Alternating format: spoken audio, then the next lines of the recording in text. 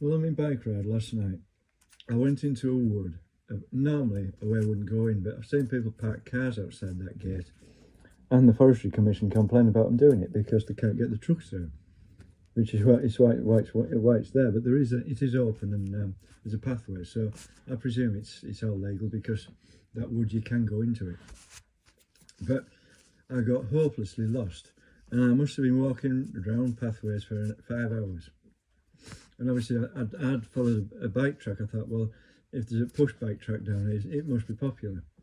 And obviously I'd made another track, but then with the two tracks somewhere else, and I'd got completely lost because I thought, well, the two tracks, those must be mine, but I couldn't see footprints, so I don't know, because I was pushing the bike.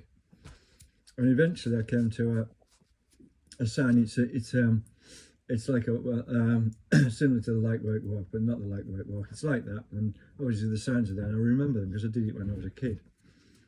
And actually, there was a sign. There was a sign, and the only way it could lead was onto a next gateway, and it said there, "Oh, you're not allowed on this land. You're trespassing. It's something estate.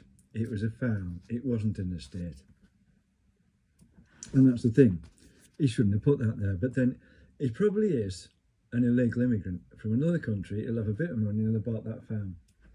That's what people say to me. The farmers, they're really awkward. They can be a right nuisance. And the thing is, they don't know the law because they're not from this country, and they don't seem to understand the public rights of way law. That was a public footpath. I was allowed down it. I'm not being awkward like protesters. I'm just an ordinary person. But that's the thing. That sign pointed to that footpath, so I was on it legally. It's him who's illegally installed a huge metal gate that's electrically operated. I just lifted my bike over it and climbed over it. I mean, I didn't break the law because I was going down a public footpath, but he doesn't seem to realise that, or he doesn't care. But I used to know someone who was in mental health care and they were very ill, and their job was, they worked for the electricity board as it was then, and they had to go and persuade these awkward farmers to let them on the land to repair electricity cables. They were foreign farmers. They're probably illegal immigrants and they don't understand the law. But that's the thing. I mean, I didn't break a law there because he's blocked that public right of way. And actually, I'd walked round and round in circles to the point where I was about 5 miles north of where I went in, and I wanted to be south. It was at least 5 miles north. I climbed over that gate and I instantly recognised the road I was on. I know it well.